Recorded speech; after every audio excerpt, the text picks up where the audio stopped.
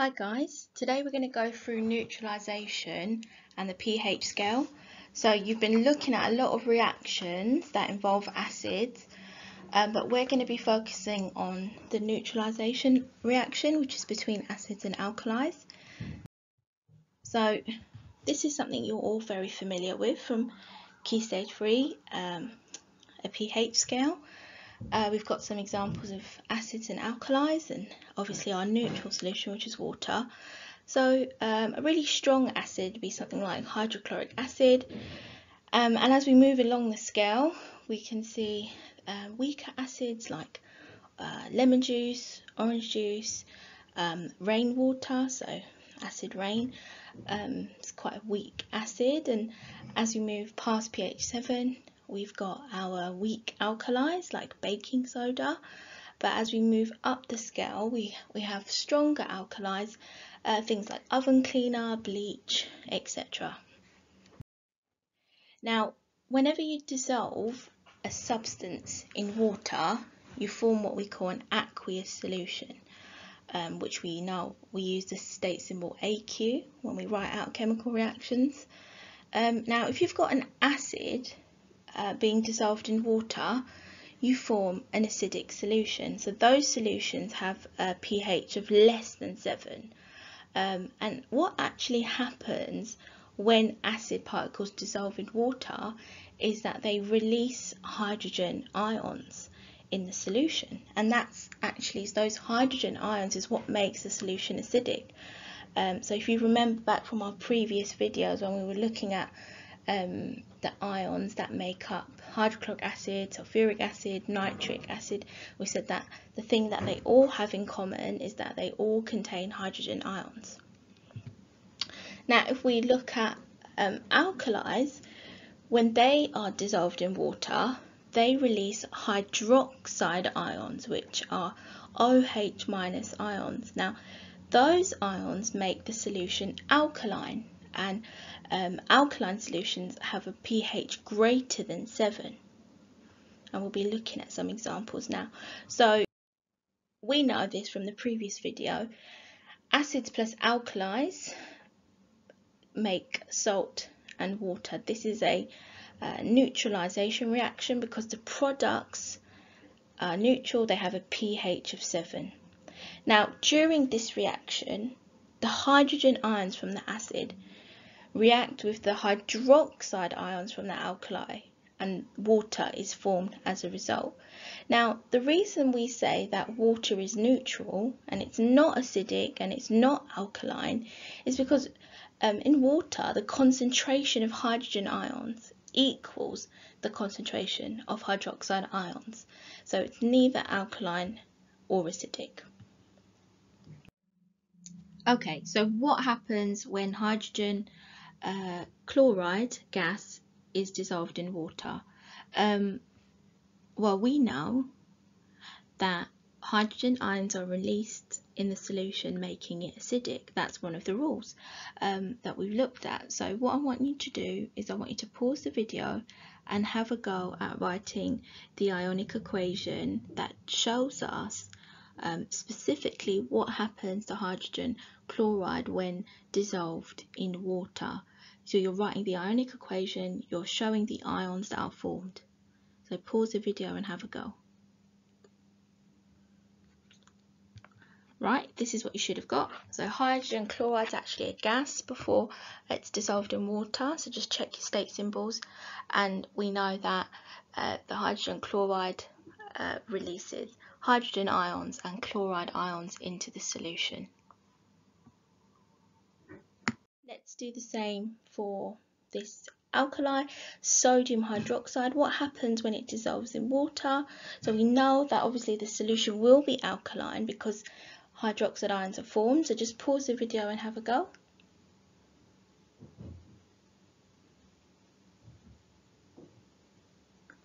Okay, and this is what you should have got.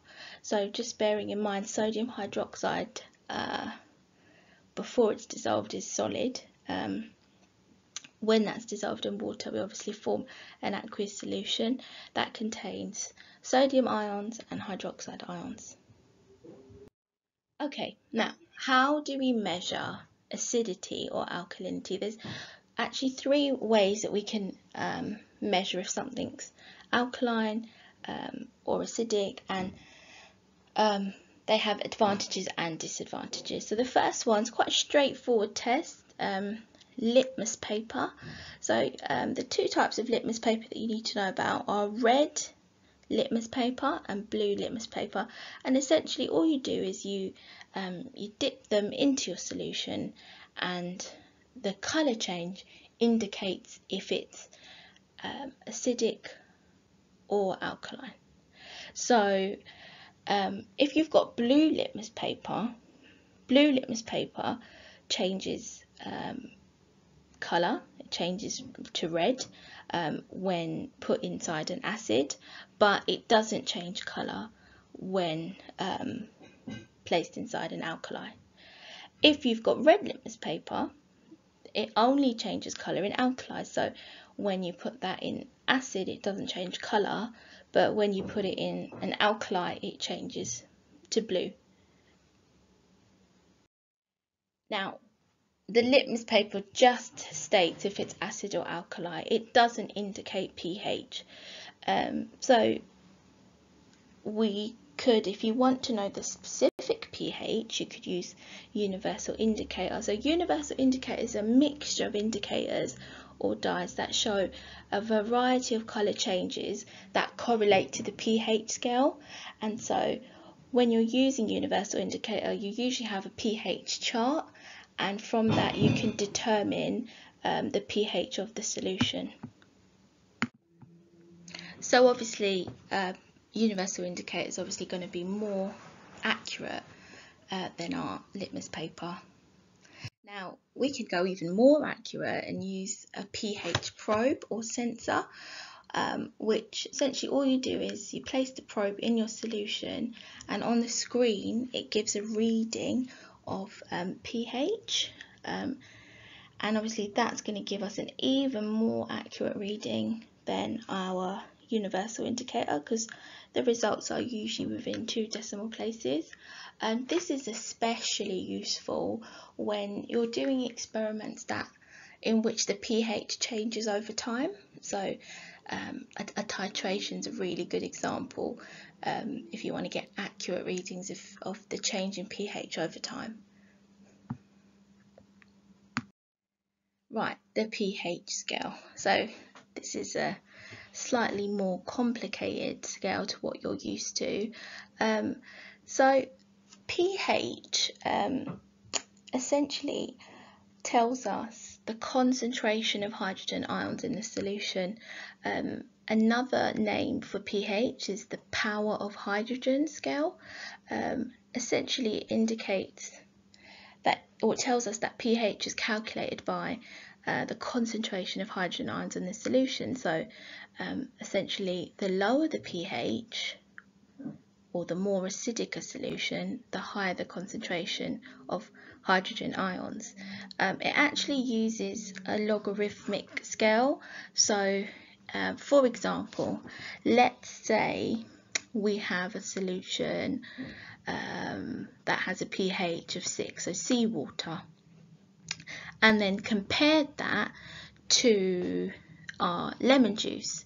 Well, if we look on the scale, the lemon juice will have 10 times 10 times 10 times 10, so 10 to the power of 4 more hydrogen ions than seawater.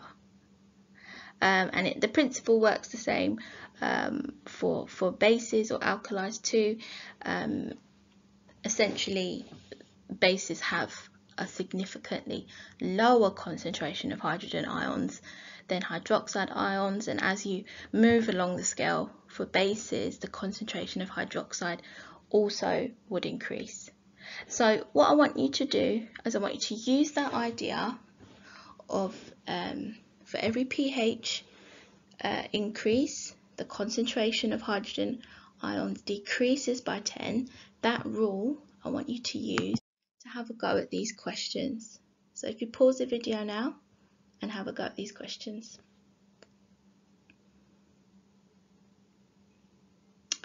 Okay, so what type of scale is used for pH? We just said that was a logarithmic scale.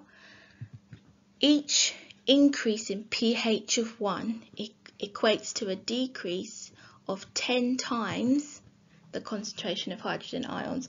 Basically, for every increase in pH, the concentration of hydrogen ions decreases by 10. An acid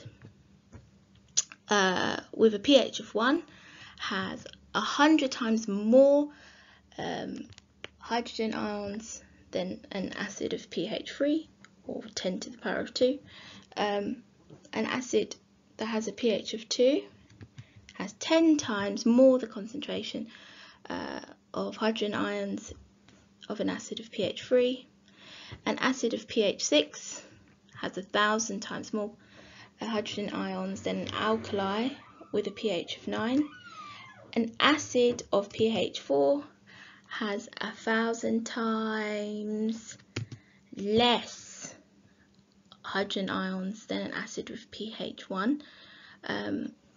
What is the pH of a solution with a hydrogen concentration of 1 times 10 to the minus 5? That would be pH 5, and pH 2 if a hydrogen ion concentration is 1 times 10 to the minus 2. So as long as you remember that principle, you would be able to answer questions that link pH and concentration of hydrogen ions. Okay, the last thing I want you to do is have a go at these questions. I would say give yourself maybe about 10 to 15 minutes to have a go at these questions. So you're going to have to pause the video, and then the answers will appear on the next slide.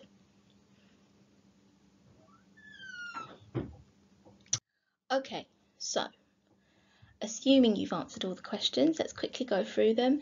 So what distinguishes alkalis from other bases? So remember that bases split into two groups, soluble and insoluble. So we've got insoluble bases like metal oxides, metal carbonates, and then you've got your soluble bases or alkalis, things like metal hydroxides. All alkalis form hydroxide ions in water. Then we had to draw the ionic equation for dissociation of potassium hydroxide. That is an alkali. So when dissolved in water, it forms hydroxide ions and a positive potassium ion. Acids all produce hydrogen ions for question 2a in solution. Then we had a new acid, hydrobromic acid, HBr, very, very similar bonding and structure to hydrogen chloride or hydrochloric acid. So essentially hydrogen ions and bromine ions are formed. If you weren't sure if hydrogen bromide is aqueous or in a gas before it was bonded, that's fine, because that's not very clear in the question in terms of your state symbols. Okay, question number 3. How could you use universal indicator as a way of distinguishing between distilled water, sodium hydroxide solution, and ethanoic acid? So we've obviously got a neutral solution, an alkaline solution, and an acidic solution. So you would be able to distinguish them by their pH. So water is neutral, has a pH of 7. Sodium hydroxide, a pH greater than 7 because it's alkaline, and ethanoic acid less than 7. You could have given a suggestion as well, a sensible suggestion. Sodium hydroxide is a very strong alkaline solution, but ethanoic acid not that strong. The next lesson we'll be looking at strong and weak acids, so you'll be more familiar with ethanoic acid. Okay, question 4.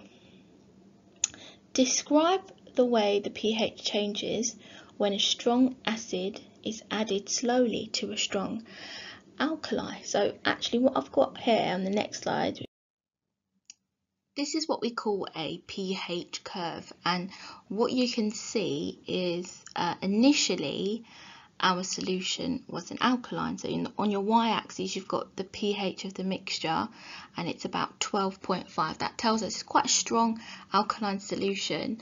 On your x-axis you've got volume of acid added, so we can see that over time the pH does change, and initially it remains quite high, and when around 25 centimeters cubed of acid is added, we form a neutral solution.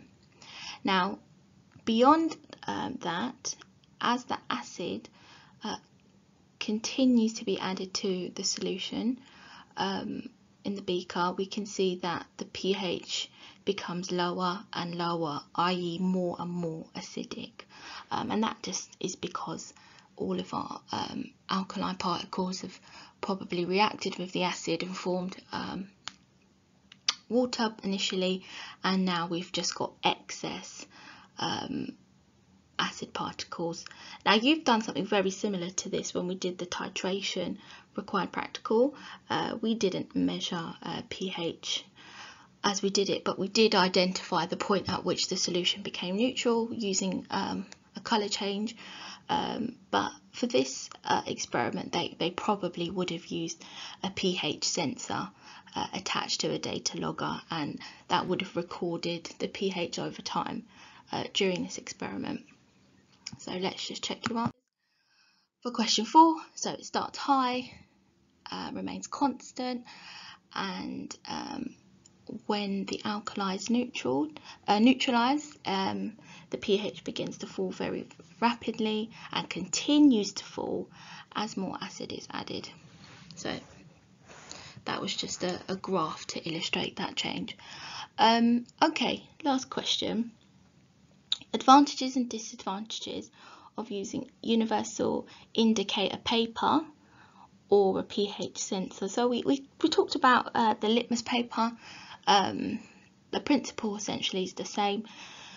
The paper will only give you like a rough estimate, and it's just a quick test that tells us if it's acid or alkaline. So this could be quite useful, for example, in a lab. If, for example, we've got an unlabeled bottle, sometimes that's happened at school, and the technician needs to quickly check if it's an acid or alkali, and so they'll just put some litmus paper in.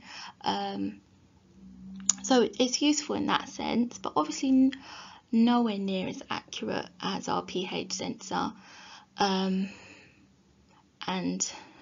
that gives the most accurate reading, but obviously quite expensive, time consuming, etc. With the universal indicator, and you guys must have seen this in school yourself when you've used it, is it also comes down to your judgment. So for example, particularly when the colours can kind of overlap a little bit, you know, is it a pH 5, is it a 6, is it a 4?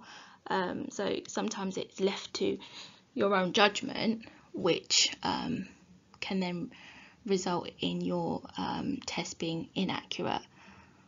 Right, so what I'd like you to do now is just award yourself the correct marks. And we're almost finished with this topic. Just one more lesson, which is about strong and weak acids.